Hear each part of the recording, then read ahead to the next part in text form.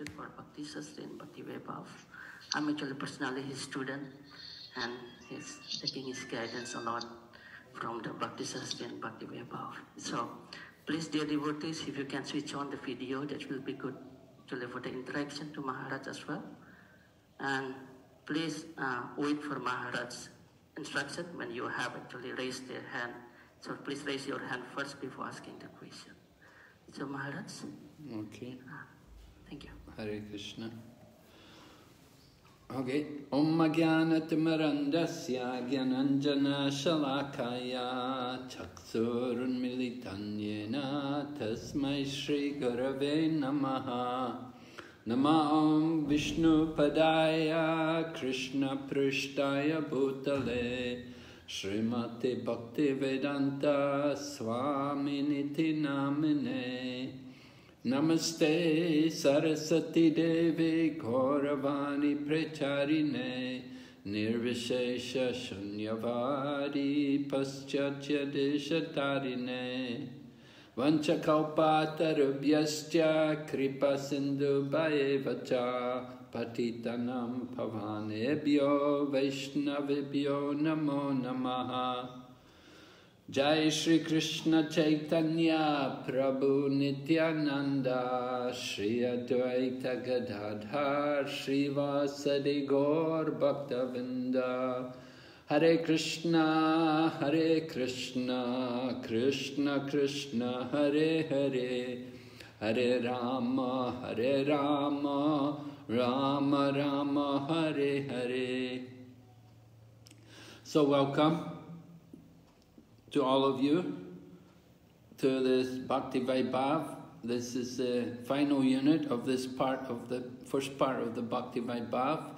And we're finishing the third canto with Kapila Shiksha, right? Beginning today, chapter number 25. So who taught the last unit? His Grace Srivas Prabhu. Srivas Prabhu, okay. So you were you heard all about Devahuti and Kardama Muni. It's appropriate for a grihastha to teach that section. A little difficult for sannyasis to deal with that. Okay, I have a PowerPoint. We'll go into the PowerPoint here.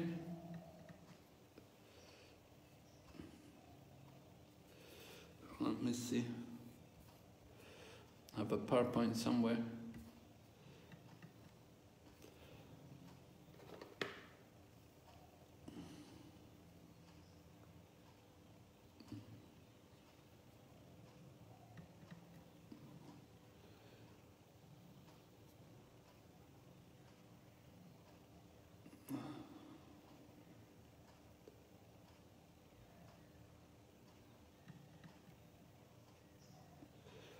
Are you able to see the PowerPoint?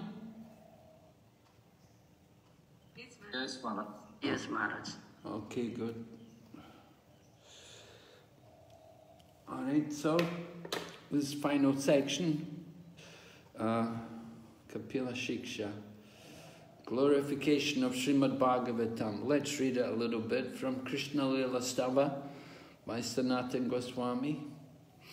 O Srimad Bhagavatam, O nectar churned from the ocean of all scriptures, you are the most prominent transcendental fruit of the Vedas, enriched with the jewel of all conclusive truths.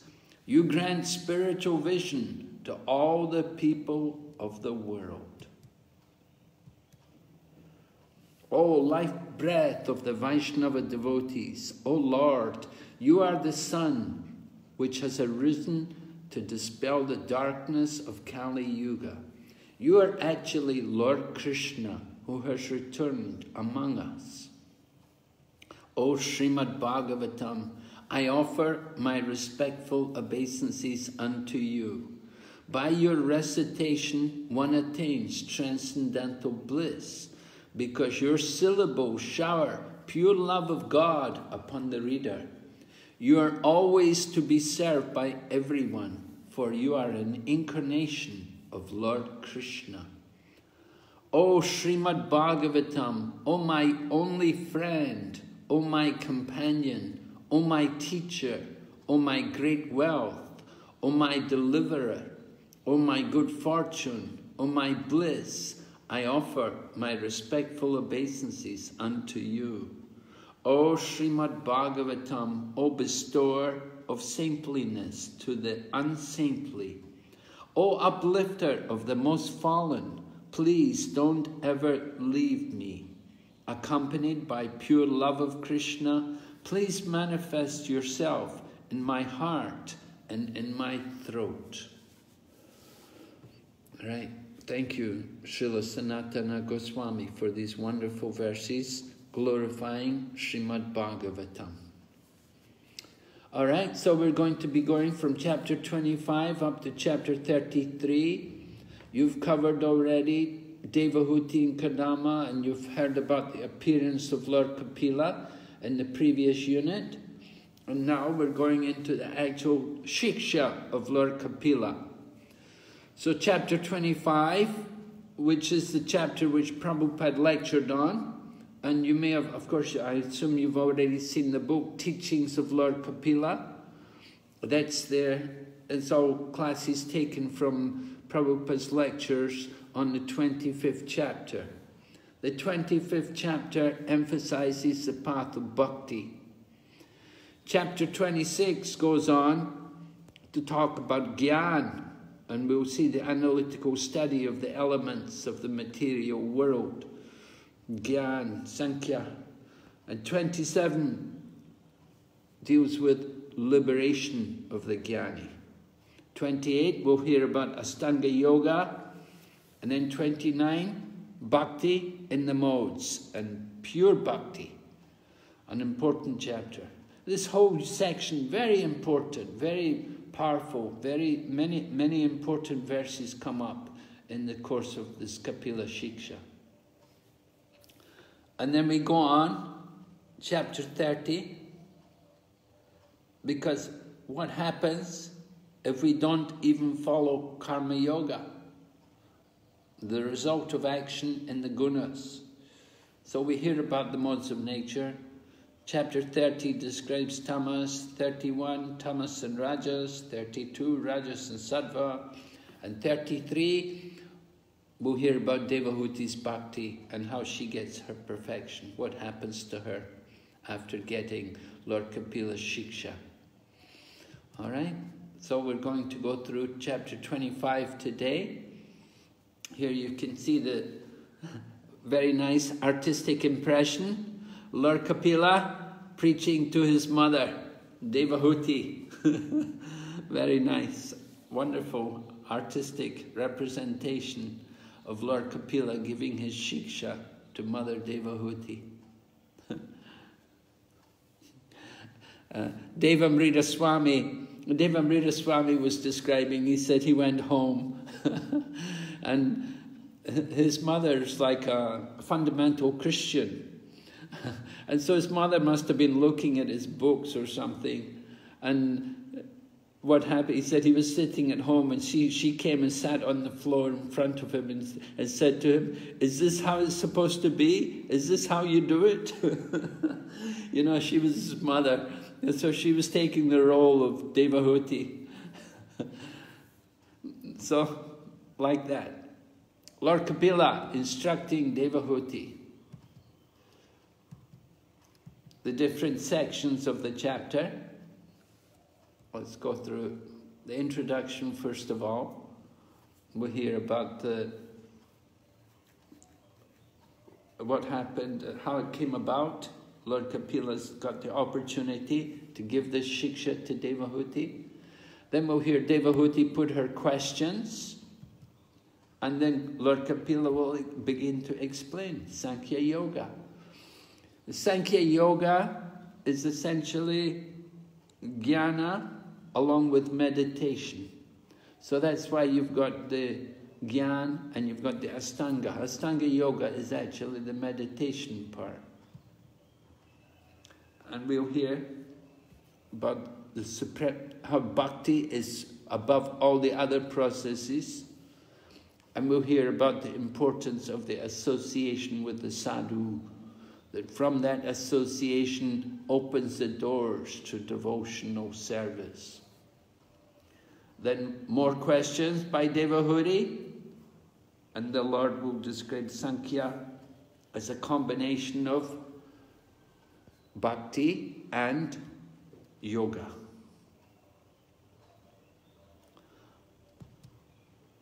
Okay, so connection with the previous chapter. There's Kardama Muni going off to take sannyas.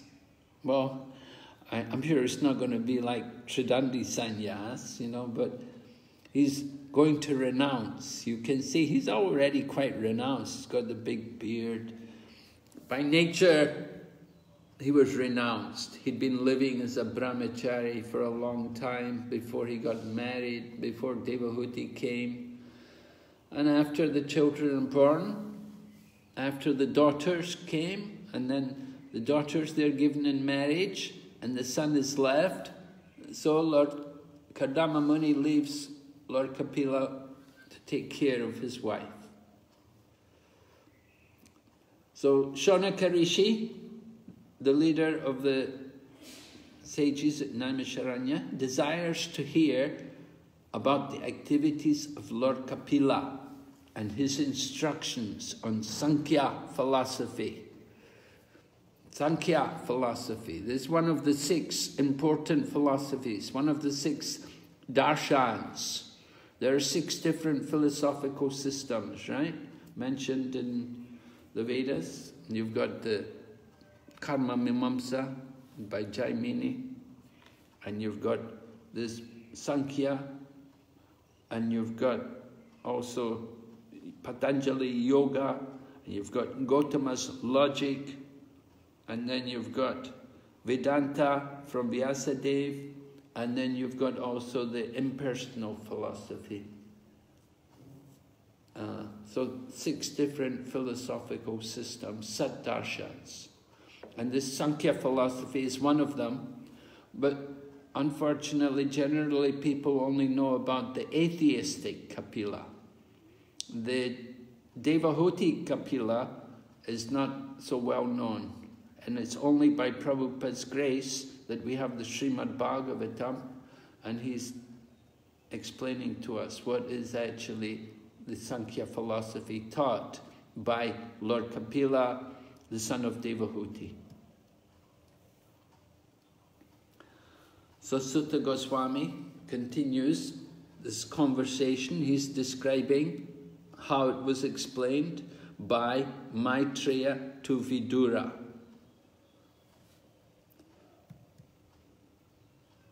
Text number 1. Sri Shaunaka said, although he is unborn, the Supreme Personality of Godhead took birth as Kapila Muni by his internal potency.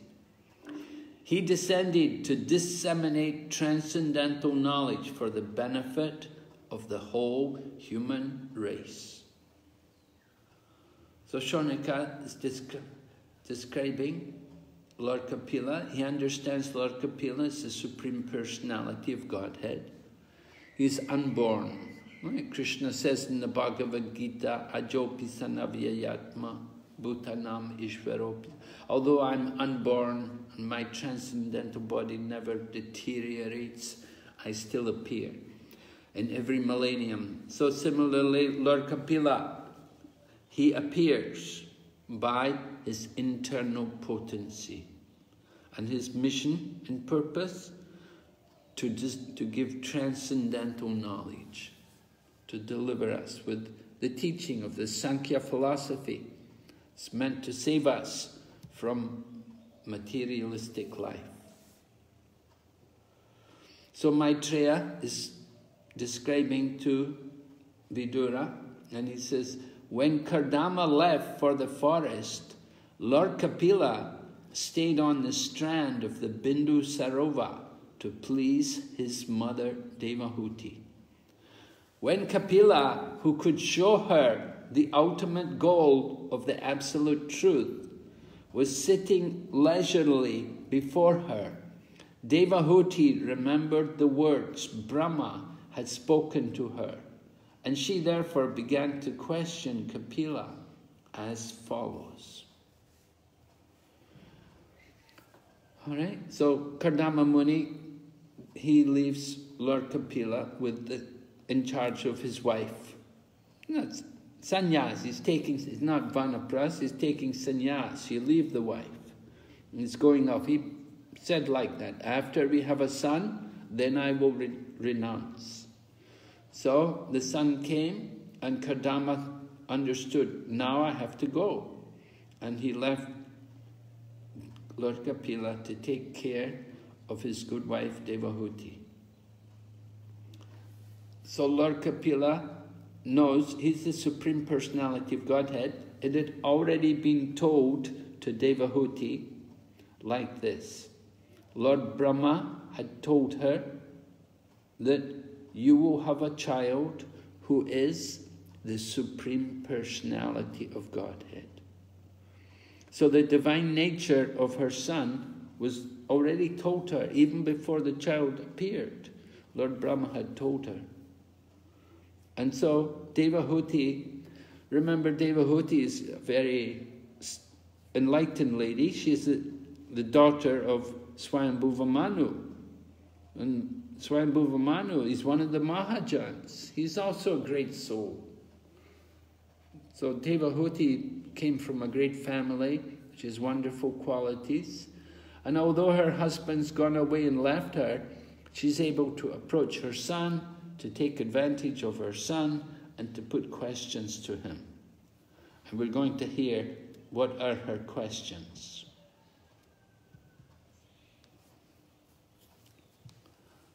Devahuti, inquiring from Kapila. Devahuti said, I am very sick of the disturbance caused by my material senses. For because of this sense disturbance, my Lord, I have fallen into the abscess of ignorance.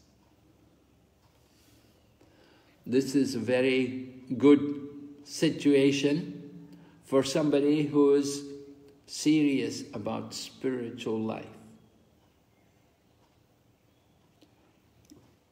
To be very sick of the disturbance of the senses, to understand how the senses are giving us so much disturbance, and how because of these senses we become so ignorant, we become so attached to the body, we become so absorbed in thoughts of sense gratification.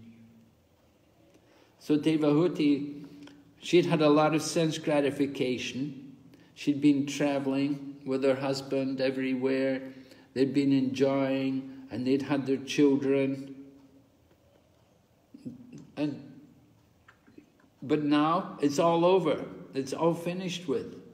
So she can understand the temporary nature of sense gratification. And she understood that this demands of the senses, this is all her ignorance. And she wants to understand what to do, how to overcome this ignorance.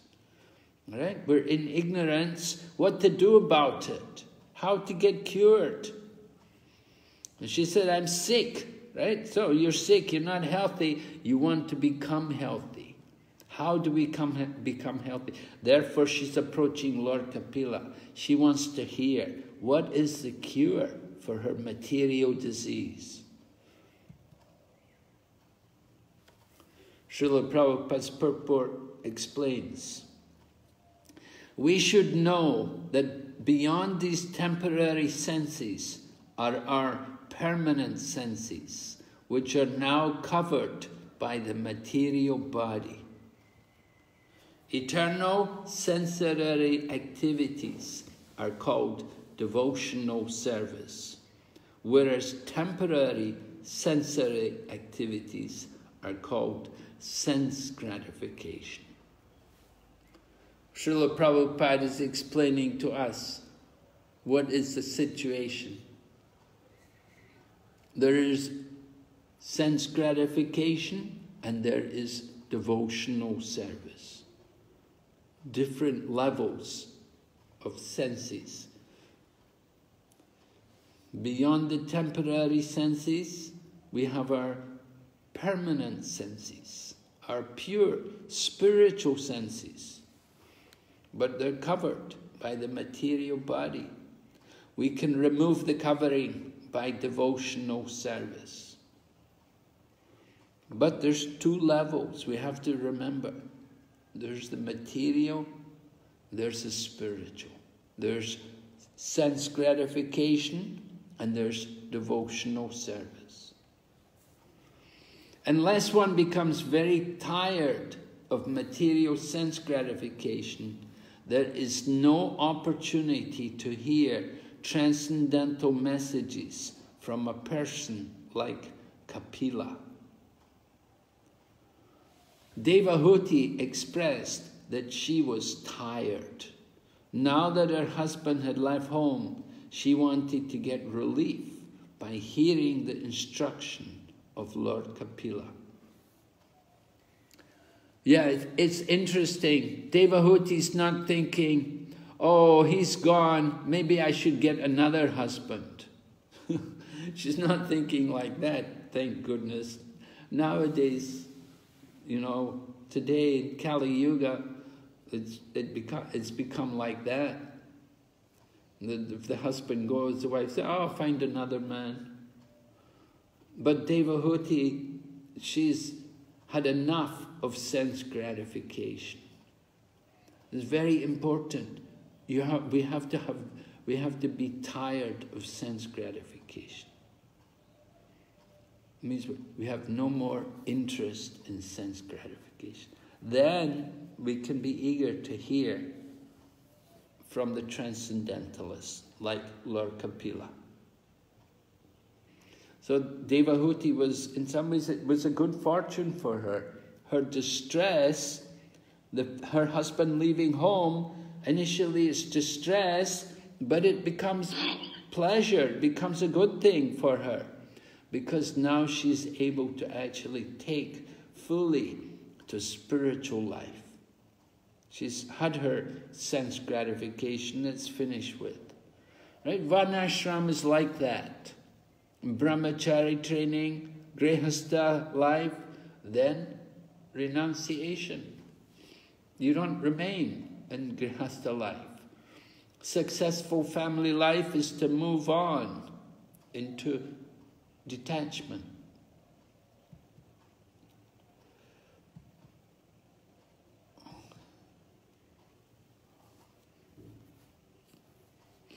The qualification for hearing. Very important that when we're preaching, we want to have a receptive person to hear. So what is the qualification for hearing? This is from the 6th canto. Angira, the great sage, is instructing Maharaj Chitraketu. And he says, when I first came to your home, I could have given you the supreme transcendental knowledge. But when I saw that your mind was absorbed in material things, I gave you only a son who caused you jubilation and lamentation. So Angira Muni is describing, he says, when I came, I could have given you transcendental knowledge, but I saw you were not ready. You didn't want it. You just wanted the sun. You were so attached to having this sun. And so you got the sun. And the sun caused you jubilation, but then also lamentation. So now, of course, Chitraketu was ready to hear from Angira. After the lamentation, the distress, that distress is like a qualification for hearing. We know in the Bhagavad Gita, Lord Krishna describes 4 kinds of people who come to him for instruction. Right? One is in distress. Prabhupada said most of his disciples, they all came in distress. The nature of material life so much distress. Nobody is happy in this material world. So this is a qualification for hearing.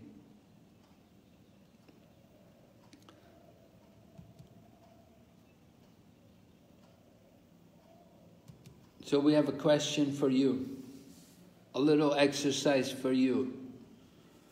Share your realizations of situations in your life when you became more serious about self-realization.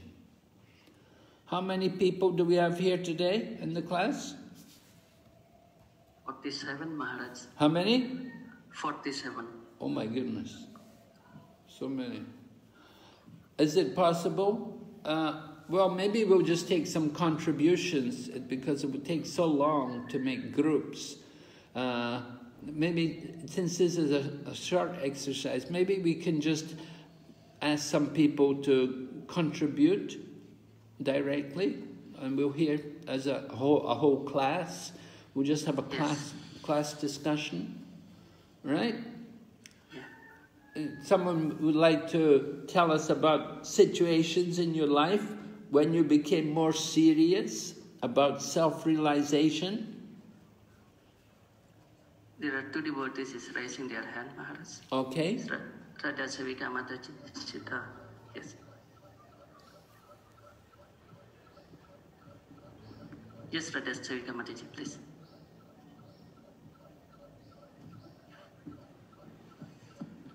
Sita Thakurani Mataji. Hare Krishna Maharaj, Dandavat Pranam. Hare Krishna. I just want to share my little realization. Year back, I got accident. I was chanting and were a very new devotee, so I just fractured on my leg and badly hurt. But only the thinking, because I'm new and I just heard about the chanting, so I'm just regretting why cannot I have finished my round, then I can came out, because anything has happened. So after that incident, I become more serious that whatever the consequences, first I finish my 16th round, then I have to go out for any work or anything, because chanting is very important for us. So this way I can take it very seriously, Maharaj. Hare Krishna. All right, thank you, Maraji. So do you think if you chanted your rounds first, you may not have got the accident? No, it's not like that. Consequences will come, but I couldn't chant, and if I die, then what will happen? This was a demand. Oh, yeah, if you leave the body. You want to finish your rounds before you leave the body, right? Yes, Maharaj, because we are not so pure. At least we can do 16 rounds. There is some hope for us. Yes. Right, hope for us. Okay, thank you, Maraji. Another person had their hand raised? Hare Krishna, Maharaj. I was more interested, I think, in trying to find out about Krishna consciousness after the death of a loved one. I think that whole process just kind of shook me because the person was a Vaishnava, and I think until that point I wasn't so serious. But after he passed away, I was more serious, and I could see Krishna's hand in so many things as well. So it kind of pushed me towards being more serious. You were already a devotee?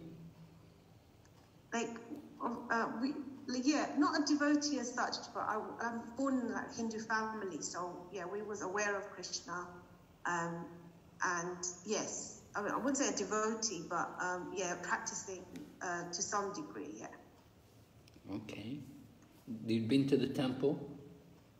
A few times. I was always I always knew Krishna's God and all those kind of things, but I was still more interested, I wouldn't say I was more concerned about just the everyday to-day dealings of life. Uh-huh. I wouldn't say I was so interested. And then I was quite fortunate actually because I got to go to lots of places of pilgrimage, and after I lost the person, I think I was at a point in my life where everything just, it was like, okay, what's it all about? Because he used to read the Bhagavad Gita like on every day, and he was the person that actually, he was my granddad, so he was the person that kind of brought us in contact from when we were kids. So very nice. Okay. Thank you very much for sharing with us this. All right. So certainly these kind of experiences, they can be a real catalyst to our spiritual life. It can really be a boost for us, although it seems like a disaster initially, but the disaster can be like the threshold into the spiritual life, that we become very serious, we take self-realization much more seriously. So it's like that for Devahuti. Certainly Devahuti's in this situation, losing her husband. All right, so Devahuti's inquiry from Kapila. What did she ask him? Text 7 to 11. Dispel my illusion due to my false ego and created by your own Maya. Explain about Prakriti and Purusha.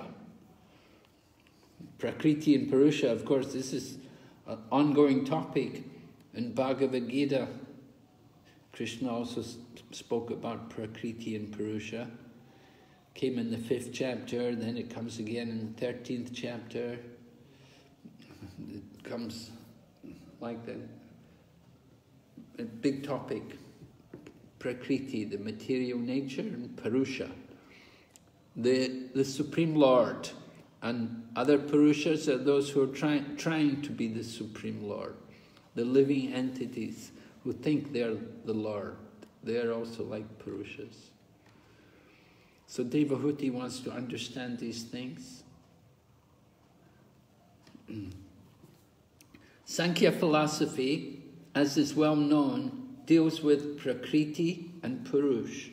Purush is the Supreme Personality of Godhead, or anyone who imitates the Supreme Personality of Godhead as an enjoyer. And Prakriti means nature.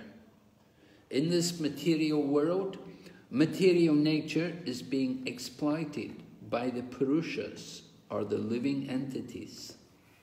The intricacies in the material world of the relationship of the Prakriti and Purusha, or the enjoyer and the enjoyed, is called samsara, or material entanglement.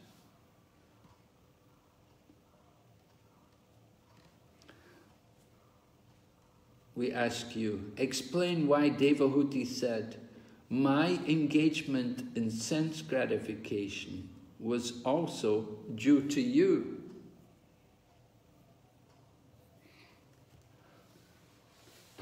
Think about it.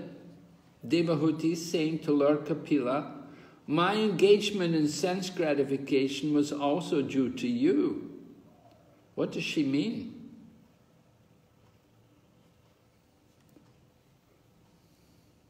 Hare Krishna. Yes, Maharaji? Dandavat Pranam, Maharaji. I think because Devahuti was sincerely serving Kardama Muni, but Kardama Muni only asked for benediction and wanted to give some facilities, and that's why, Maharaj. Tell me again. Can you hear me, Maharaj? Yes. Yeah, I just want to Okay. hear it again clearly.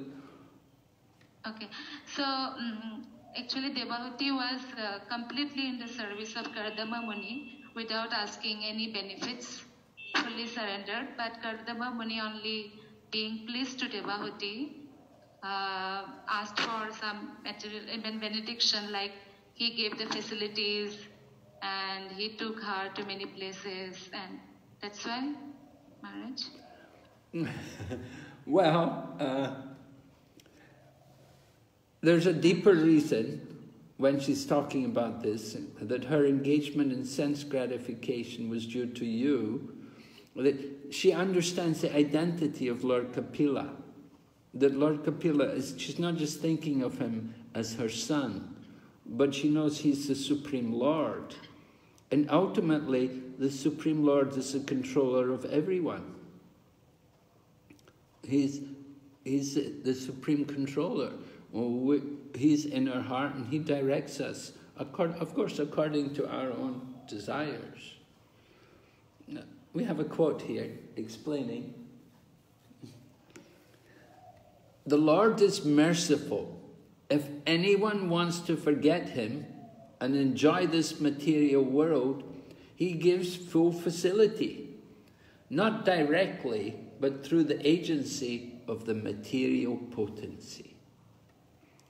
Therefore, since the material potency is the Lord's energy, indirectly, it is the Lord who gives the facility to forget him. Devahuti therefore said, my engagement in sense gratification was also due to you. Now, kindly get me free from this entanglement." Right? The material nature, of course, material nature acts under the control of the Supreme Lord. It's under the control of Lord Kapila. And the material nature, the material potency, it appears to be responsible for Devahuti's sense gratification, but ultimately that material nature is directed by the Supreme Lord. So Devahuti is saying that, I've been engaged in sense gratification, and you allowed it. Now you have to help me get free from this entanglement. This is the nature, the material world. Krishna's in our heart. He knows our desires. He knows what we think, what we desire, what we want. He arranges for it. We get the result. We say Ishvara Parama Krishna, right? He's the supreme controller. So it's indirectly through Lord Krishna, and facilitated by the material nature. Is that all right?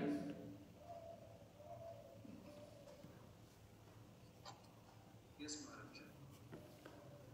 Okay.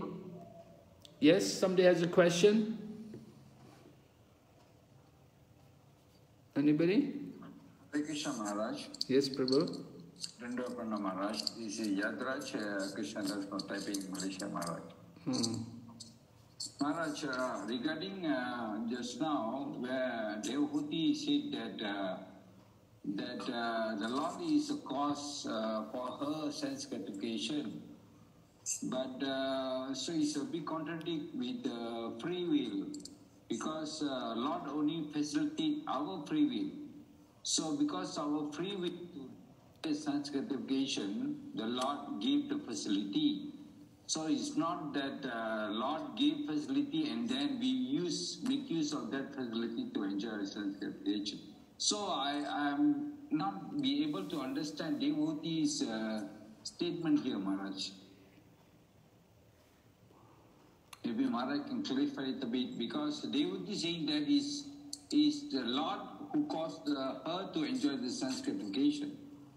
So, but actually, it's Jiva's desire to enjoy where the Lord fulfilled. So, it's a big contradiction. So, can Maharaj clarify that? Well, yeah, initially it's the Jiva's desire, and the Lord understands the desire of the living entity, and He arranges for it through the material nature. So the living entity has that right to desire. Devahuti is saying, it was due to you. You know, she's saying you shouldn't have allowed me to have all that sense gratification. So she's not understood the nature of the living entity. That the living entity does have that free will, and the Lord facilitates. He knows the desire of the living entity, so He facilitates it. So Devahuti is, she's saying it's your fault. They said, you arranged for my sense gratification, So you should arrange for me to get this enlightenment. I think it's quite reasonable. Devahuti's changed her desire. Now she's desiring enlightenment. Previously she desired sense gratification. The Lord arranged it. And now she's telling Lord Kapila, said, now I want enlightenment. You should arrange this. So that means, Maharaj, initially devotee was in ignorance, little ignorance, that's why she enjoys sanctification, but now she is enlightened, that she wants enlightenment. Is that how we can understand, Maharaj? Yes. Like that. Okay. She's come, she's had her sense gratification, she's tired of it, she's seen through the glitter of the sense gratification, she's had enough of it, she's put it aside. Now she wants to focus on enlightenment, the goal of life. Okay, thank you, Maharaj. Okay. Going ahead, Lord Kapila is going to speak about the yoga system. Some of the main points here.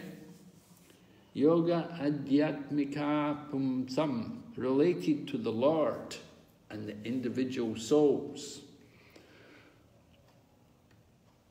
And then Nishriyasaya, meant for bestowing the highest benefit on everyone.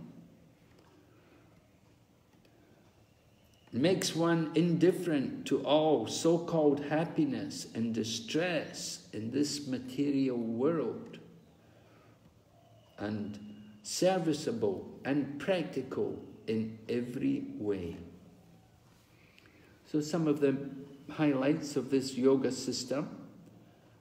First of all, the Supreme Lord is there and the individual living entities. Not that we're all one. There's a distinction between the Lord and the individual souls. So it's a personal philosophy.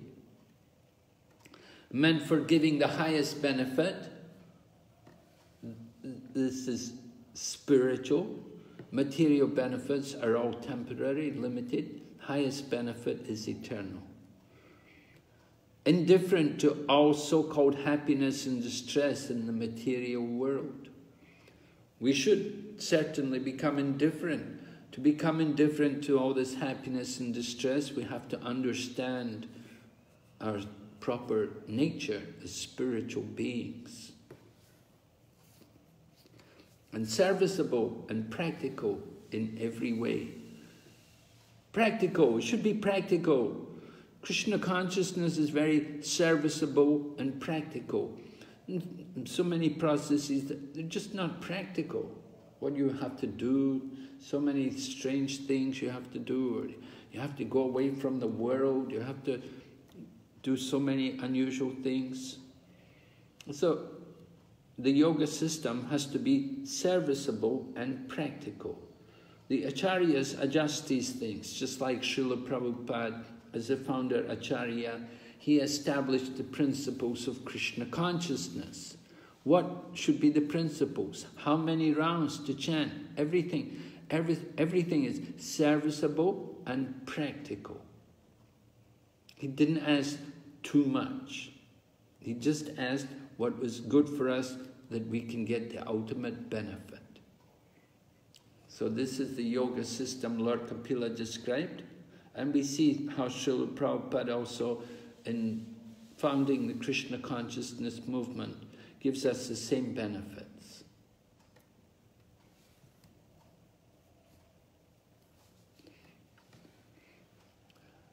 Essence of Sankhya. Yoga concerning the Jivatma, Adhyatmika, is approved as the most beneficial method for oneself, Nishrayasaya. It has 3 types, Bhakti, Jnana, and Astanga Yoga. For Bhakti, benefit for oneself is a secondary effect. Being situated in this yoga, one uproots material happiness and distress. So this Sankhya Yoga system is a combination of this Bhakti, Jnana, and Astanga Yoga. Today, chapter 25 is on Bhakti. Tomorrow we'll see the Gyan, and then later on the Astanga Yoga. also. Ashtanga Yoga is not just asanas, but it's the meditation, the concentration on the Lord. So, the Bhakti part is being discussed here. Srila Prabhupada lectured, we said, on the Bhakti part. But this benefit for oneself is a secondary effect. The primary effect, that's the meditation on the Lord, the Gyan, and the Ashtanga. This is Vishwanath Chakravarti Thakur's commentary on this section. So the goal of Sankhya, to transfer one's consciousness, one's attachment from matter to spirit, from the body as oneself to the devotional service of the Lord. So this is quite reasonable, just like in our own process. Transfer one's consciousness, attachment from matter to spirit, from the body to the self, to the devotional service of the Lord. First of all, we have to distinguish between matter and spirit, Krishna consciousness and Maya consciousness. Someone just asked me today, they read the book Bhagavad Gita and they read about surrendering to Krishna and accepting Krishna as surrendering to Krishna and give up everything and take shelter of him. And they said why they should do that. And so they had not read the initial part of the Bhagavad Gita. They hadn't made the distinction between matter and spirit. They had not understood the difference between Krishna consciousness and Maya consciousness. So how can someone surrender to Krishna without understanding their own identity? So we have to be able to distinguish between what is matter and what is spirit. This is the beginning of the Sankhya philosophy, the beginning of the yoga process. And then we go on, we should understand that the mind, chetas, is the cause of bondage and liberation for the jiva. Attachment to the gunas causes bondage, but attraction for the Lord causes liberation. So after understanding that we're not the body, that we're soul, then we should understand the nature of the mind and how it's the cause, how we become entangled in this material world. All the attachments which are there, they keep us in this material consciousness. But if we can change the attraction to Krishna or to the Supreme Lord, that can give us liberation. With this understanding, we must purify our consciousness through devotional service, so that we can stop identifying ourselves as enjoyers and controllers and become situated in our constitutional position as Krishna's servants. Right? So this purification of the consciousness, understanding we're the servant. By practice of knowledge and renunciation and devotional service, one sees everything in the right perspective, becomes indifferent to material existence, and the material energy acts less powerfully on him. So practice of knowledge and renunciation. Chaitanya Mahaprabhu gave great importance to these things. That was appreciated by Sarvabhauma Bhattacharya. He glorified Lord Chaitanya. Vairagya Vidya Nija Bhakti Yoga Shikshata Eka Purusha Purana. Sarvabhauma Bhattacharya wrote a very powerful verse about Lord Chaitanya, that he has appeared to teach us devotional service enriched with knowledge and detachment or renunciation. So these things are directly connected with devotional service.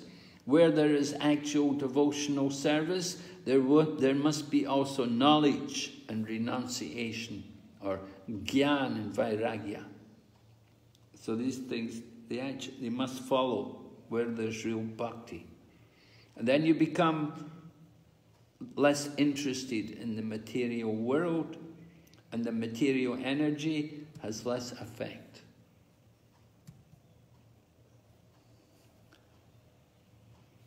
So Lord Kapila is saying, perfection and self-realization cannot be attained by any kind of yogi unless he engages in devotional service to the Supreme Personality of Godhead. That is the only auspicious path. So this is the authoritative statement. You have to engage in yoga, devotional service. Lord Kapila is encouraging Devahuti. You have to do devotional service. And then he goes on to say, every learned man knows very well attachment for the material is the greatest entanglement of the spirit soul. But that same attachment, when applied to self-realized devotees, opens the door to liberation. So, of course, Lord Kapila is giving this instruction to Devahuti. He's telling her, you know, you're so attached to sense gratification. You're thinking about your husband, your sense gratification. But you have to change that attachment. You have to become attached to the sadhu. You have to become attached to the devotee, to the holy man. So you have to change that. It's not wrong to be attached. It's the nature of the senses and the mind that we're going to find attachments. If we're not attached to Krishna, we become attached to cats and dogs. We become attached to motor cars and computers and handphones. We become attached to the material world. So we have to change the attachment. And we have to become attached to the self-realized devotees. You have to find that devotee you can be attached to. So, how do we know who is that devotee? We have to recognize the qualities. We have to look. The symptoms. Lord Kapila tells us, what are the symptoms of the sadhu?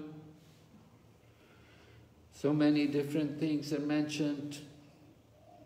First of all, the tolerance, the mercy, friends to all creatures, no enemies, peaceful, follows scriptures, sadhu bhushana. All his qualities are the ornaments of the sadhu. Sadhava sadhu bhushana. All his characteristics are sublime. So these qualities of the sadhu, very important. So we ask you a little application for you. Select some qualities of a sadhu which you find particularly inspiring and discuss your plan to further develop these qualities in yourself. All right? So we'll give you a few minutes to think about this. You can, if you have somebody with you, you can discuss with them.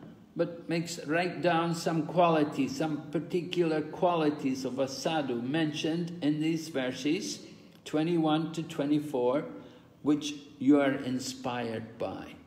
And then tell us, how are you going to develop these qualities yourself? You understand?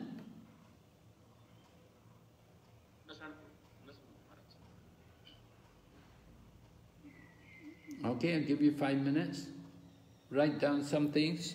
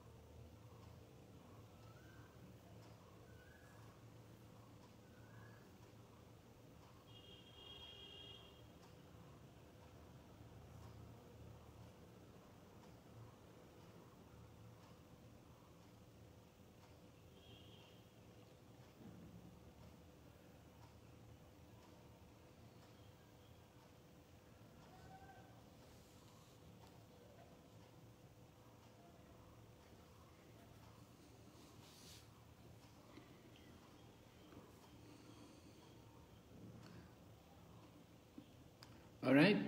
Some devotees ready to give feedback?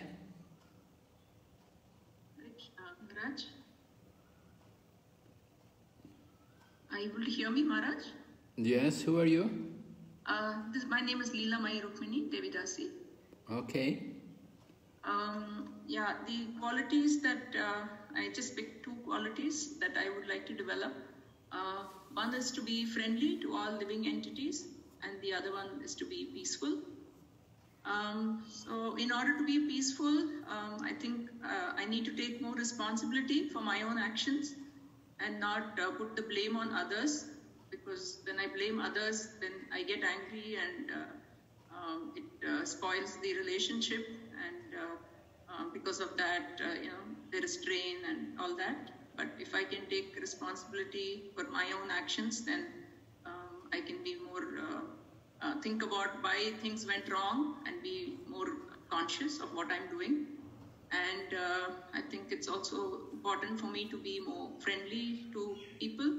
So I want to develop the quality of tolerance, be able to listen more patiently to what people are saying, and see how I can do something to help them, rather than trying to say, you did this wrong or you did that wrong, or but to see how I can do something that can help them. Yes, very nice that you're critical of your own self and you're thinking how you can improve. You talk about especially dealing with people, that you want to be friendly with them. Of course, friendly to all living entities is not only people, but all forms of life. Yes, Maharaj. Yes. So? Yeah. Oftentimes I find that it is easy to be friendly with animals because they come from a very innocent perspective. But we try to think people, they have, they're thinking of this, they're thinking of that, and so that kind comes as a barrier. So I think I should get out of that. Okay. Dealing with people is more of a challenge, yes. Yes. And many times I think I put thoughts, I think they're thinking like this, I think they're doing this because they want to pull me down, or, they don't like me or something like that. So I want to get rid of that mental block, because when dealing with animals, we don't have that, because they just do what they're doing. So it's easy to just be straightforward with them. But with people, I think I have this difficulty, and I want to overcome that. Very nice. Thank you. Very nice of you to share your plans. Hare Krishna Maharaj. Yes, Prabhu. I will try. I'm Sundarananda Das from Bali. Okay, Prabhu. Yeah. So, for me, the qualities interesting for me is the tolerance and mercy. So, tolerance means tolerance from outside difficulties, and also from our own self, like many desires for material enjoyment, like that.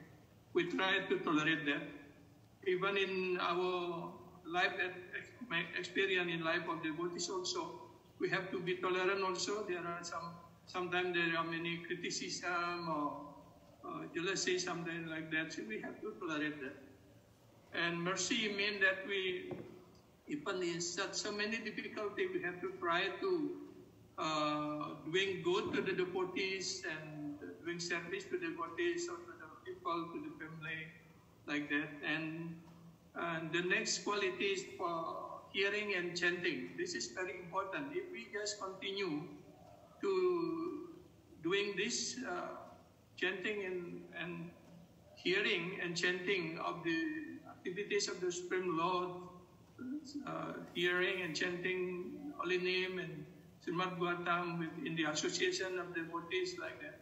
So they will helping and developing in our consciousness and our journey of our Krishna consciousness, Maharaj. Like that. Oh, so you understand that by good hearing and chanting, it will help you to develop these qualities of tolerance and mercy. Yes, Maharaj.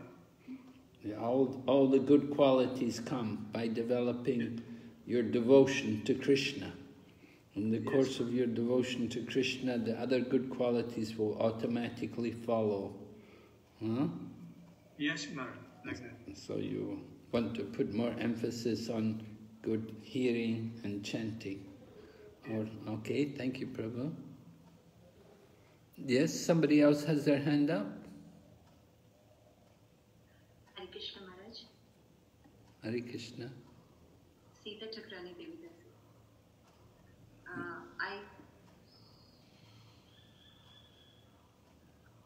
My voice is coming? Yes, I can hear you. I've just mentioned two qualities, Karunika, merciful, and staunch devotional service to the Lord without deviation. These two I want to develop. So merciful, we can just have read in Bhagavatam, there is two types of mercy, material mercy and spiritual mercy. And when we contact with devotion services or good devotees, then we can understand what is the real mercy. Srila Prabhupada told in Bhagavad Gita 2.1, when the mercy towards the soul is more important. So through learning and chanting and associating with those devotees who have developed this quality, I can get some idea to develop mercy in me. And second is, same is that devotional service to the Lord without deviation.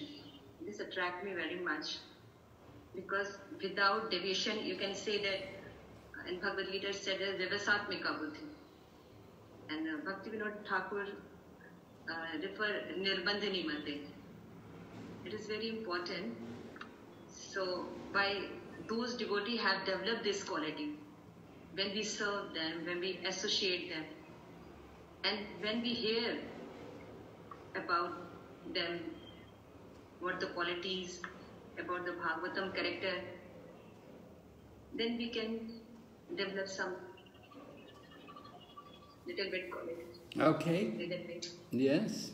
Thank you. So, mercy and this undeviated devotional service. Nice qualities to develop, yes. And your plan is by the association of devotees who have these qualities, you will also develop them.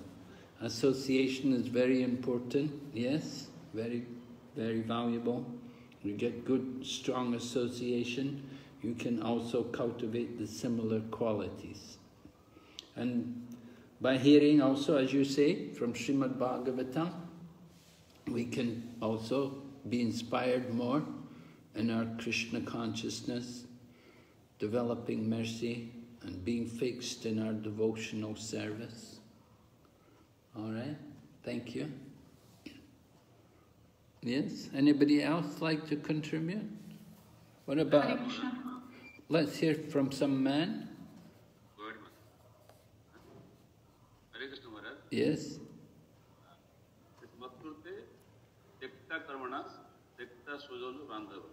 Very, very interesting. Since Lord and his devotees are Suruda, and nobody else is Suruda in this world, material world. Not only not Suruda, they are Puruda. So all connections should be disconnected. Whether family is not devotee, and all relations, friendly acquaintance are not devotee. All relations should be disconnected, and all time should be spent for Lord and his devotees.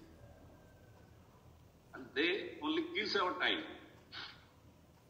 Those who are not devotee and our friend, relations, they exploit us, they kill our time, which is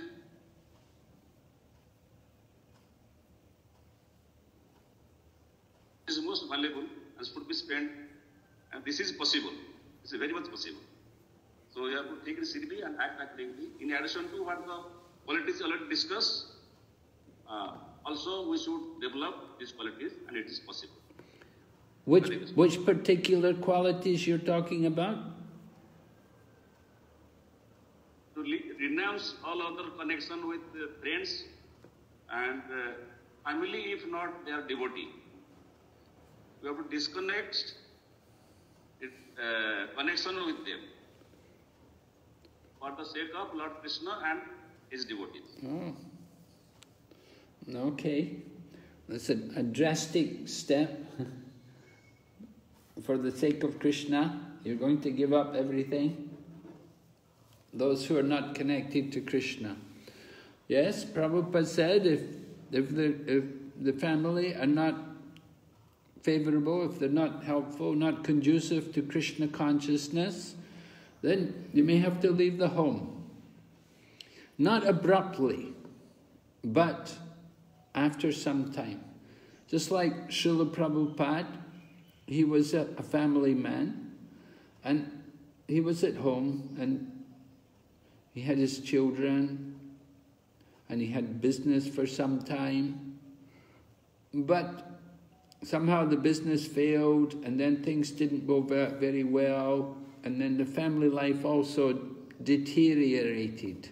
The mood in the family was not good, and even his own books went missing.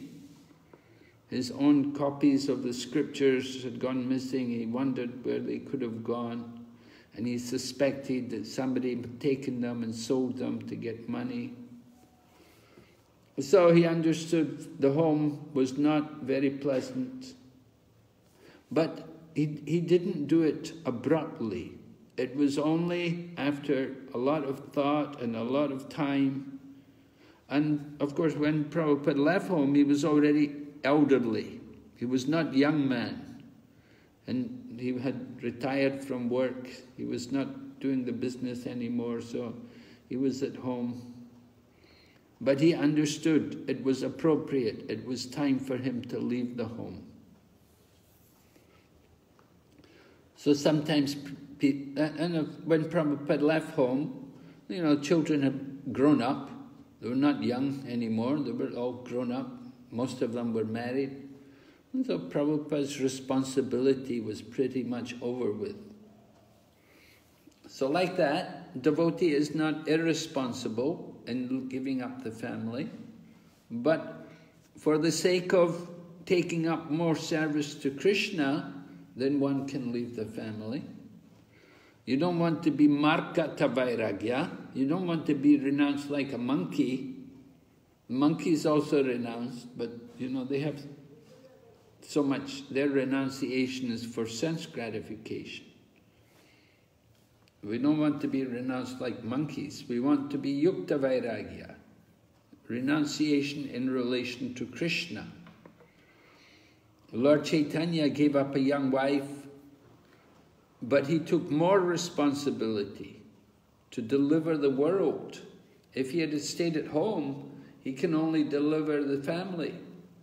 But he went out from the home to deliver the world. So we don't run away from responsibility, but to take up more service to Krishna, we may give up things which are a hindrance to our devotional life. Okay? Is that all right with you, Prabhu? Do you agree with this? Fully agree, Maharaj. Okay. We'll just take one more question. Is there another hand up there? Hare Krishna Maharaj. Yes, Maharaji, yeah? Hare Krishna Maharaj, Dandavat Pranam. Yes, go ahead. Yes, this is Sakhinanda Priya Devidasi. So, the qualities that I am inspired and would like to develop in me is first is Titikshava, and then Suhruta, and Ajata Shatru, and another quality is non-deviation from the spiritual path, from devotional path, because I understand that devotional service is unique, that it is practiced in association of devotees, and while we are associating with devotees, because of our own immaturity, sometimes we try to get into some troubles, and maybe we are hurt by someone else, and we carry those feelings in our hearts. So for these things, I would like to develop more tolerance, and also the quality of Ajatashatru, because as Chaitanya Mahaprabhu explained in the Shikshashtakam, that with the feeling of, without even caring for respect, or if someone gives you respect or someone doesn't give you respect, man or apman, in all the situation, one has to continue with the devotional service, thinking that, and also with this idea, with this understanding that as I am connected to Krishna, the other soul is also connected to Krishna. So I would like to develop these qualities with the feeling of Ajatashatru, with no feeling of vengeance towards anyone, even if in the circumstance of wrongdoings, and develop the quality of friendliness, so that we can reach out to more and more people and try to spread this message, serve the mission of Srila Prabhupada and Chaitanya Mahaprabhu. And in any adverse scenario, because Bhakti, when all the situations are favorable, it's very joyful to perform devotional service. But the moment this situation turns unfavorable, sometimes our heart becomes a little bitter. There's bitterness that develops.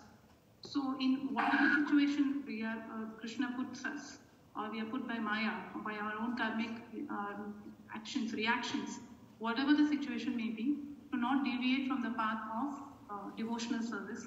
So these are the qualities of the sadhus which I appreciate a lot, and they inspire me, and I plan to develop these qualities in me by the mercy and blessings of all the devotees.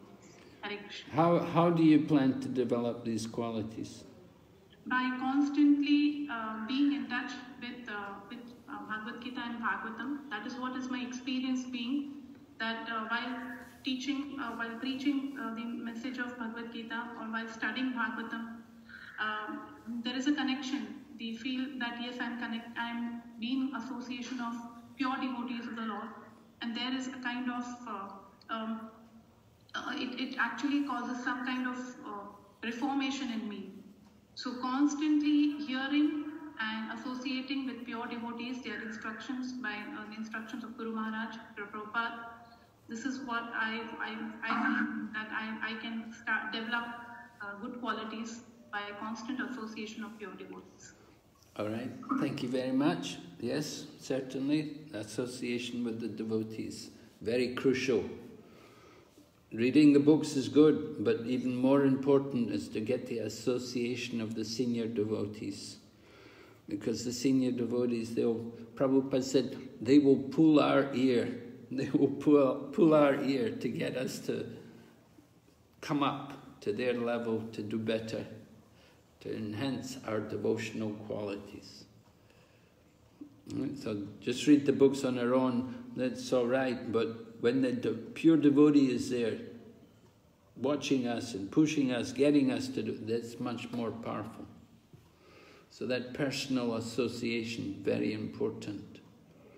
All right, we'll go ahead. And more qualities. Lord Kapila is describing more about the sadhu, the nature of their activities. He spoke about the internal qualities. Now we'll hear a bit more about his actual activities. Engaging in devotional service without deviation. Many of you mentioned, several of you mentioned that quality. You were inspired by that. And for the sake of the Lord, he renounces all other connections, such as family relationships, friendly acquaintances. So one of the devotees was also inspired in that way, also giving up whoever's not in relation to Krishna consciousness. Family can be a great boost to our Krishna consciousness, but it can also be a problem if they are not Krishna conscious, if they don't have the interest. So family life is not eternal. We come together for some time. More activities. Engage constantly in chanting and hearing about me, the Supreme Personality of Godhead. The sadhus do not suffer from material miseries because they are always filled with thoughts of my pastimes and activities. And sometimes people are surprised. They think the life of the devotee must be very difficult. Oh, very difficult, very miserable. You wake up so early in the morning and you go to temple and you do all the chanting. They think, oh, it must be so difficult. And to go traveling and preaching also so difficult. People are not interested. But the devotee doesn't think it's so difficult. Devotees, for the devotee is blissful. Sadhus don't suffer material miseries. They're not in the bodily consciousness. Although it may appears to materialistic people, it may appear difficult, but for the devotee it's not difficult. Devotee is happy, joyful, remembering Krishna. Prabhupada's purport, text 24, we have to seek the association of such devotees, right? Such devotees, sadhus. For this reason we had begun the International Society for Krishna Consciousness.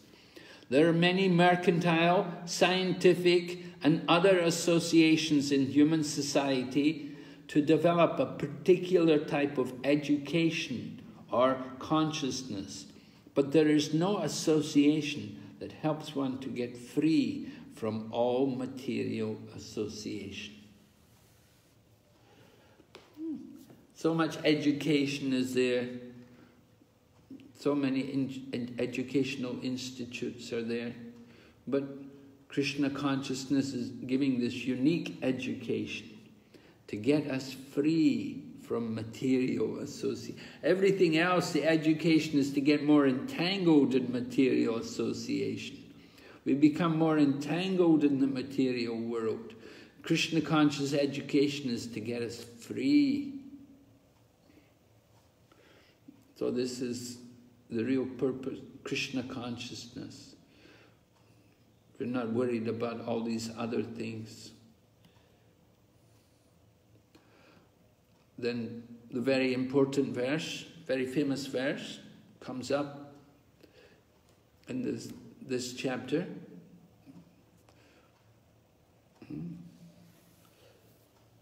This verse describing the activities of the devotees when they come together.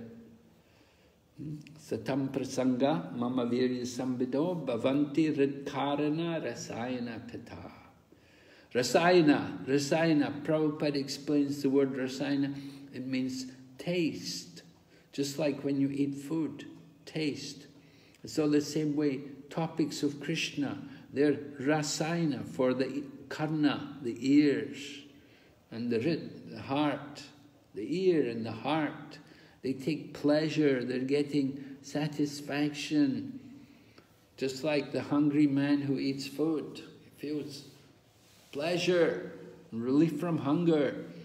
So the devotees, the topics of Lord Krishna in the association of devotees, very pleasing. And what is the result? That Shraddharatir Bhaktir Anukramishyati. Shrad, you get Shrad, right? Shrad meaning faith. That faith means actually asakti, becoming fully attached to Krishna consciousness. And rati, that attachment, that is actually bhava. And bhakti, that is prema. So asakti, bhava, prema, anukramishyati. They come one after another.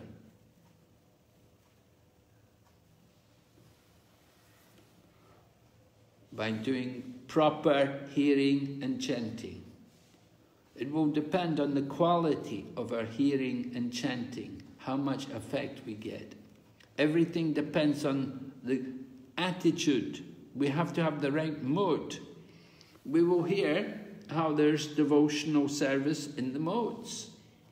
So, if we do our hearing and chanting in the mode of ignorance, we cannot expect to get the real benefit. But when we do it very carefully, very seriously, then these things come about one after another. All right, so just want to examine the process of bhakti and the stages that we go through here. Only by association with devotees does the mind develop attraction to the Lord. The stages are described here. Right? We've got the association. Now we have to make use of, we've got to make sure the mind also becomes attracted.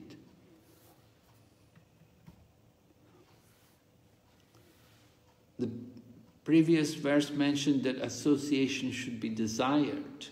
Right? We should want association. Then faith arises. And then the quality of one's association with devotees is not so good. Then there is bhajana kriya. But my pastimes do not become nectar. From excellent association, my pastimes become nectar. So it depends on the quality of the association. And the quality of the association will depend on both parties, both the hearer and the chanter. The audience have to be qualified. Just as the speaker has to be qualified, you need the qualified audience. We have to be really willing to hear. Then you get the benefit. By regularly hearing, one attains nishta. Right? With nityam bhagavata sevaya. Regularly hearing the Bhagavatam. We have to hear the Bhagavatam regularly, then we get the real benefit. Some people, they do the Bhagavat Sapta, 7 days and then finish. And some people do Bhakti-vaibhava, and after Bhakti-vaibhava, then they put aside Srimad Bhagavatam. They think, oh, I did all that, I've studied. I don't need to hear. No, we have to hear regularly. Narrations give realization. We start to understand more. These topics produce ruchi, pleasing to the ear and the heart. Right? We have to develop this taste, ruchi, taste. From the taste, then asakti, and then bhava, they appear one after the other, and then finally prema. So this is the stages of the devotional service. You've studied this before in Bhakti Shastri, the different stages we go through in developing prem, coming to prema bhakti.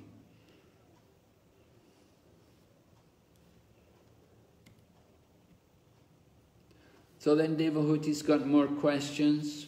She wants to know what kind of devotional service would be suitable for me to immediately attain your lotus feet. That's a good desire. She wants it immediately. That's an important thing. What do I have to? I want to get this immediately. I want to get it at once. I don't want to wait. It shouldn't take a long time. I want it immediately. I want to taste it now. Is it so easy to get everything immediately? It's going to take some time. Devotees would also say like that to Prabhupada, that we want to get it quick, Prabhupada, give us quick, tell us everything. It takes a little time, you have to be patient. What is the mystic yoga system that completely ends material existence and leads to the ultimate goal? So Devahuti's very good student. She's got nice questions. She wants to understand.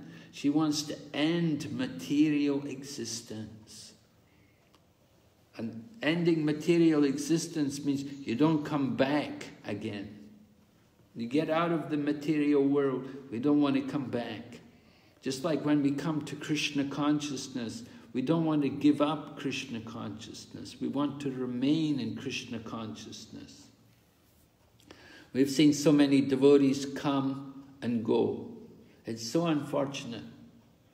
Prabhupada was also upset. He said, we shed so much blood to make one devotee and take so many years to train them, and then they go away.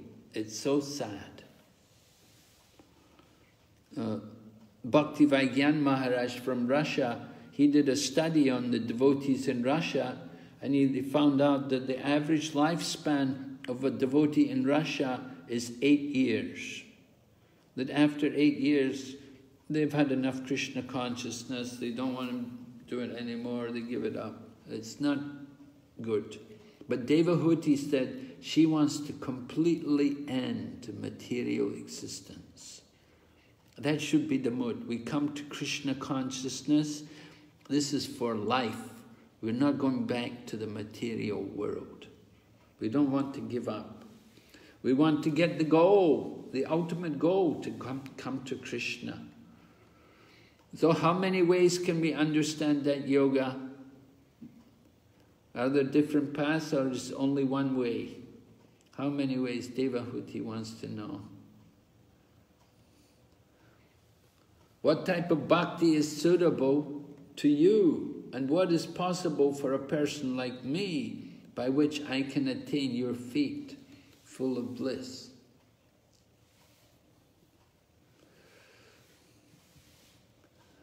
Some bhakti may be good for one person. What about other people? Some people, they do Sankirtan, some people do deity worship, some people do cooking, some people do cleaning.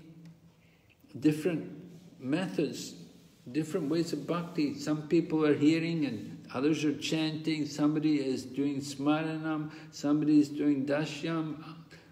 We know 9 paths of bhakti.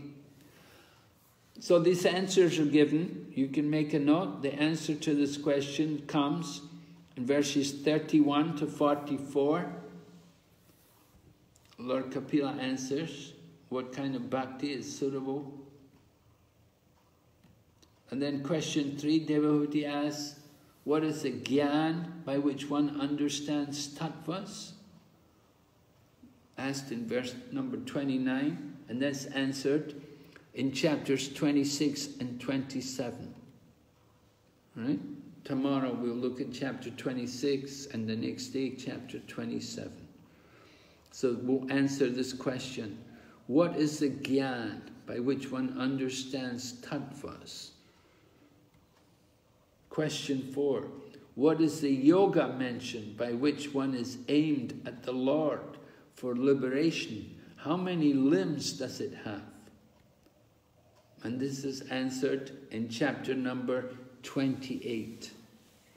So you can see the different chapters are all relating to this, to questions put here by Devahuti. Questions all put in 29. She talks about the arrows. Right? What she was asking.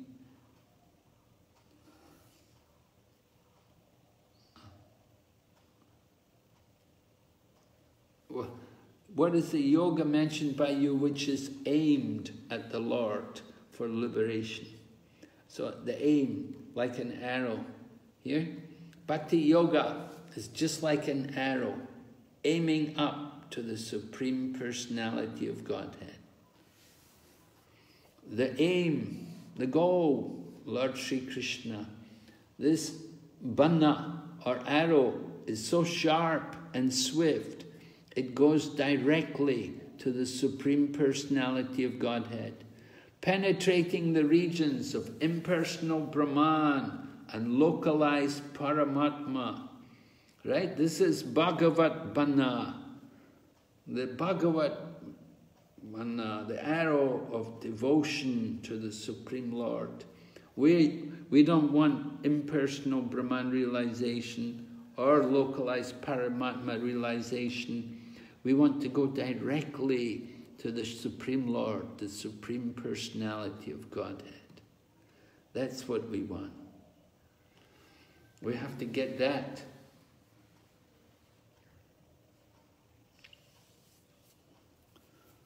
So coming back, Maitreya speaking. He's been narrating to Vidura. So he describes, after hearing the statement of his mother, Kapila could understand her purpose, and he became compassionate towards her because of being born of her body. He described the Sankhya system of philosophy, which is a combination of devotional service and mystic realization, as received by disciplic succession. Prabhupada describes the Sankhya philosophy like this: a combination of devotional service and mystic realization. We will hear about the mystic realization. It comes by Gyan and by the Ashtanga Yoga also, the meditation. So the combination is there. But through disciplic succession, there is a disciplic succession. It's not just some manufactured. It's coming from Lord Kapila himself and passed down. Lord Kapila describes, we were speaking about the aim, the Supreme Lord, right? So how to achieve that? The senses are symbolic representations of the demigods. Different senses are all influenced by the different demigods, under the control of different demigods. The eyes, there's a demigod controlling the eyes, the powers of the different senses, the nose, and there's so many different demigods, 33 crore demigods. So these demigods all have different functions controlling the different senses. Their natural inclination is to work under the direction of the Vedic injunctions. The natural inclination. But we're not natural, we're conditioned. But the natural inclination is to follow the Vedic instructions. As the senses are representatives of the demigods, so the mind is the representative of the Supreme Personality of Godhead. The mind, the king of the senses. So the mind is controlling these different senses. It's the representative of the Supreme Lord. And the mind's natural duty is to serve. So, pointing out this spirit of devotional service is far better than mukti, liberation. People talk about liberation, but the real goal of life is not just to get liberation. You can take a few minutes to just look for some reasons how bhakti is superior to yoga and mukti. You can look at these verses 32, 33, 34, and then 36 and 41. Please take a few minutes to just look through these verses and come up with some quotes telling us how bhakti is far better than mukti.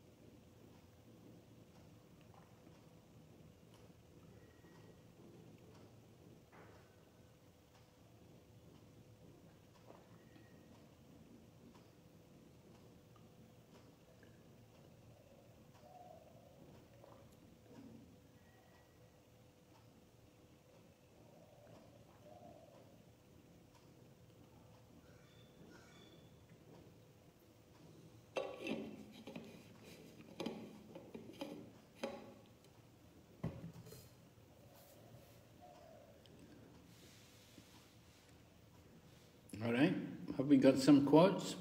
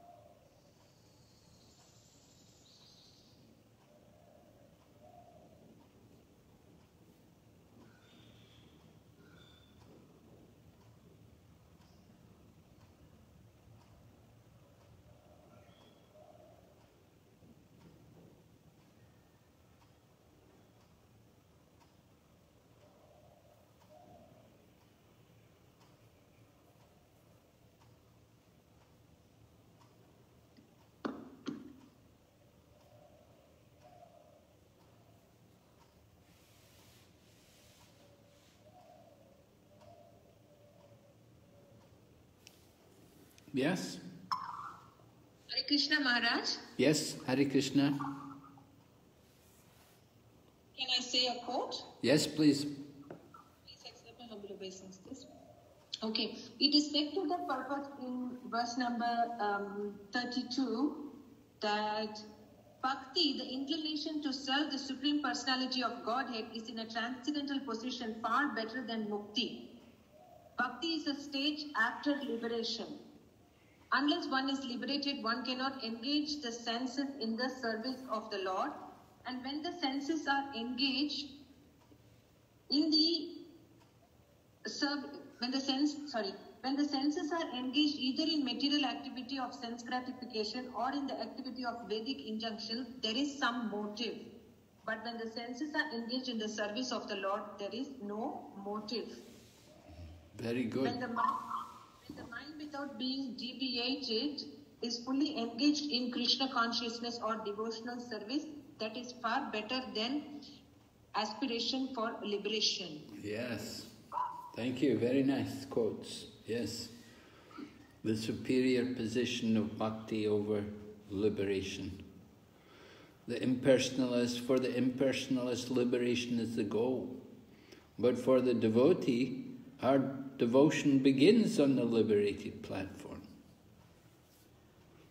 We have to be on that liberated platform to actually serve Krishna. We have to have transcended the modes of nature to really engage in service.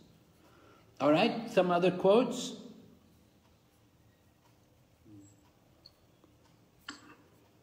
Hare Krishna Maharaj, please accept my humble obeisances. In text number 33, there is an analogy of the fire in the stomach that digests everything that we eat. We don't have to do any separate endeavor. So similarly, Prabhupada explains in the purport that simply by engaging in devotional service, we automatically get liberation. And he also quotes B.V.V. Mangal Thakur, where B.V.V. Mangal Thakur is saying that if I have unflinching devotion to the lotus feet of the Supreme Lord, their mukti or liberation serves me as my maid servant, and she is always ready to do whatever I ask. Oh, very good. Yes. Very clear quote. Yes. Thank you, Prabhu. Very nice. I like this example. Fire in the stomach digests everything. So how does this relate to bhakti?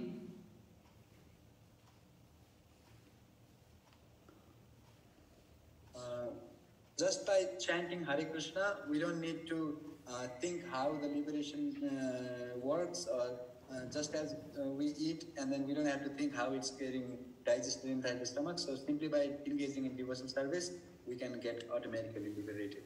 That's my understanding. Okay, thank you, Prabhu. Yes. All right, someone else? Hare Krishna Maharaj, Yes. Accept my humble obeisances.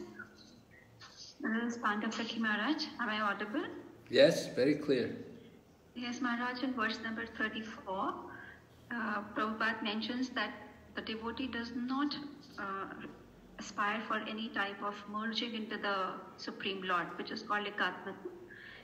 And the devotee always engages in the greater pleasure, which is the serving through the devotional services, which is a greater pleasure than merging into his existence, because the greatest pleasure is to serve the Lord. The devotee is always thinking about how to serve him and the design ways and means to serve the Supreme Lord, even in the midst of greatest obstacles of material existence. So that was my understanding, Maharaj. Thank you. Hare Krishna. Okay. Service to the Lord, superior to all other activities. Right? Have we got some more quotes? Anything? Krishna Maharaj? Yes? This is Leelamai Rukmini Devidasi. Prabhupada says here, the impersonalist has to undergo severe penances and austerities to attain mukti, but the bhakta, simply by engaging himself in the bhakti process, especially in chanting Hare Krishna, Krishna Krishna, Hare Hare, Hare Rama, Rama Rama, Hare Hare, immediately develops control over the tongue by engaging it in chanting and by accepting the remnants of foodstuff offered to the personality of Godhead. As soon as the tongue is controlled, naturally, all other senses are automatically controlled. Sense control is the perfection of the yoga principle, and one's liberation begins immediately as soon as he engages himself in the service of the Lord. It is confirmed by Kapila Deva that bhakti or devotional service is gariyasi, more glorious than siddhi or liberation. Okay, yes. Hare Krishna. Devotional service is so simply performed. Just chant Hare Krishna, take prasadam, the senses are controlled. Prabhupada would say this Krishna consciousness movement is a system of recreation only. Just simply recreation, chanting and dancing and taking prasadam. And simply by doing these things, we can become so advanced. Other processes, they make advancement with great difficulty, so much trouble. Lord Krishna himself says in the Bhagavad Gita, Klesho dikhatarasteshyam avyakta sakta chetasam. That they make advancement with great difficulty. So much trouble to try to give up the material because they have no shelter. They have no link with the Supreme Lord. So for them it's so much trouble, but for the devotees, without even thinking about it, they don't even notice. We give the example, you go in the lift. You go in the lift, immediately you come up to the top of the building. You just press the button. But the other process is you walk up the stairs, make advancement so slowly, so much trouble. All right, some more quote? Hare Krishna Maharaj, this is Murti Sri. Yes. This is the text 36. Uh-huh. Seeing the charming forms of the Lord, smiling and attractive, and hearing his very pleasing words, the pure devotee almost loses all other consciousness. His senses are freed from all other engagements, and he becomes absorbed in devotional service. Thus, in spite of his unwillingness, he attains liberation without separate endeavor. Hare Krishna. So Prabhupada talks about the smiling forms. So what's being referred to here? Sorry? Who are these smiling forms?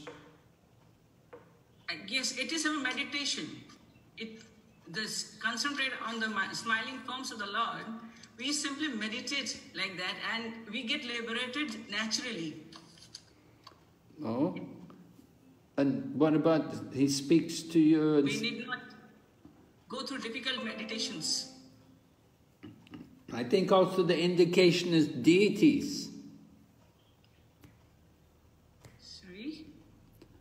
There's some indication, not only the meditation, but also worshipping deities. Deity worship, that is. Deity worship. The smiling form of the Lord. When we go and see the deities, and you can understand how the Lord is pleased with you or not. Is the deity smiling at you or not? If the deity... Feel satisfied internally also. The much we serve, keep on serving the deities, or much we do the bhakti, 5 forms of bhakti, we get satisfied internally also. Yes. You know, as devotees, we want to give more attention to worshipping the Lord in the deity form. We don't just simply meditate on the Lord in the heart, but we like to have the deity, the personal form of the Lord, and give service. And Prabhupada, it's how the deity sometimes talks to the devotee. There will be messages coming from the deity, instructions. Sometimes this communication is there between the Lord and his devotee. If we just meditate on the Lord in the heart, we may also get instruction from the heart, but this is not the usual process in Bhakti Yoga. We give more importance to the worship of the deity, worshipping the deity, and the deity communicates with the devotee. We're not like the others, you know, the smarter people, they worship murtis.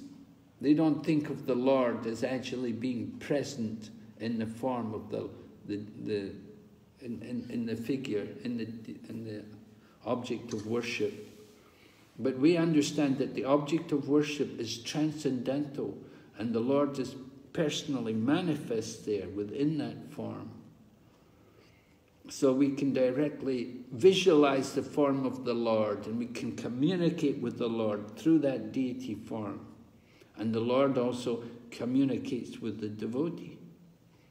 We get instructions. Sometimes the Lord is smiling, and sometimes he's not. It will depend, of course, how we are reciprocating, how we are serving the Lord.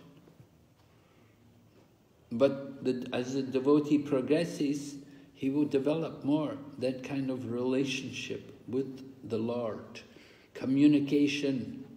Like Madhavendra Puri, he got instruction. Gopal told him how he was he'd been hidden under the Govardhan hill, and he asked Madhavendra Puri to come and take him out from the hill.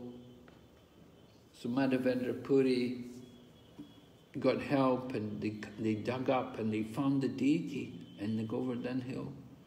And they established that deity and began the worship of the deity.